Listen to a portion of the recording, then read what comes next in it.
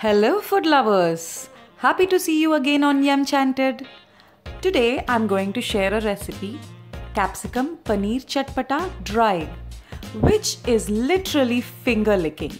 It has vitamin loaded capsicum and protein rich paneer seasoned with chatpata chaat masala. You can make this recipe in a jiffy, so quick and yummy that it will become your favorite food. For this recipe I have used 200 grams capsicum, 180 grams paneer, 140 grams onions, 1 tablespoon ginger cut into julions, few chillies depending on your spice requirement, 1 tablespoon oil. For seasoning, 1/4 teaspoon dry mango powder, half a teaspoon chaat masala, 1 teaspoon coriander powder, 1/4 teaspoon turmeric, half a teaspoon cumin seeds and salt to taste, and few sunflower seeds for garnishing. Into a medium hot pan, add oil. Once oil is hot, add cumin.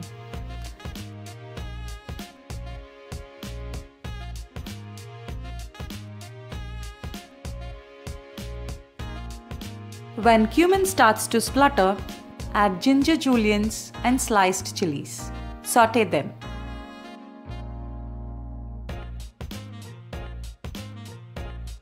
Once ginger loses its rawness, add sliced onions.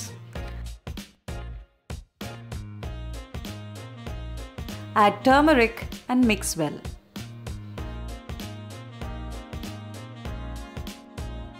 Add salt just enough for the onions to get cooked. Cover with a lid and cook for about 5 minutes. Once onions turn transparent, add sliced capsicum. Here I have added red, yellow and green capsicum in equal amounts. Different colored capsicum have unique nutritional values. In general, capsicum is loaded with vitamins and is rich in fiber. Add paneer right away. Paneer is a rich protein source for vegetarians. Calcium and magnesium add to its nutritional index. Mix and let it cook for few minutes. Now, in about 30 ml water, mix dry mango powder,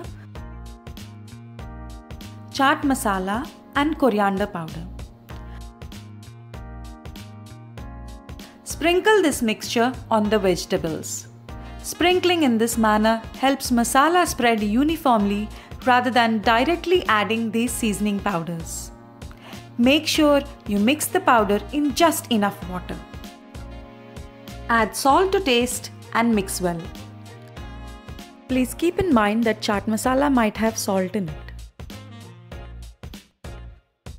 Cook with the lid on for about 5 minutes till capsicum is just cooked. This recipe comes out well when the vegetables are crunchy. If you like them softer, then cook for some more time with the lid on.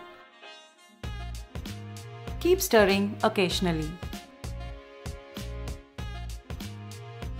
Here you can see that capsicum pieces are cooked yet crunchy. Now this quick and easy preparation is done. Garnish it with sunflower seeds or any nuts of your choice. This step is optional.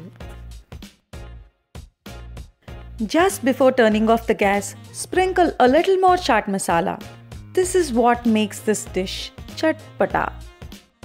You can eat it with rice, roti, wrap, bread or just by itself. Doesn't it look vivid? This recipe is a delight for the eyes and the palate. This is the kind of party I would love to attend.